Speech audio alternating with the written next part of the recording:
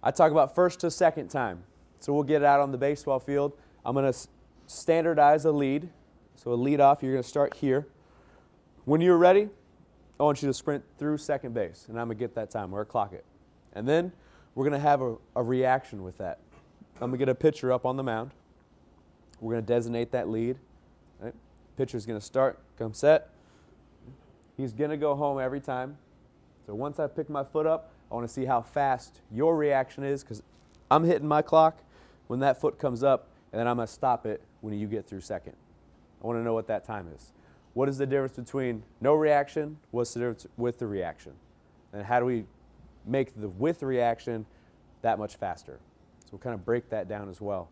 And then looking at a 10-yard sprint. I care about 30 yards, it's important. Care about 20 yards, but if your first 10 yards are really slow, it's not going to get that much faster. We got to be efficient in the first 10 yards. So I'll kind of talk about times for that and what your goal should be.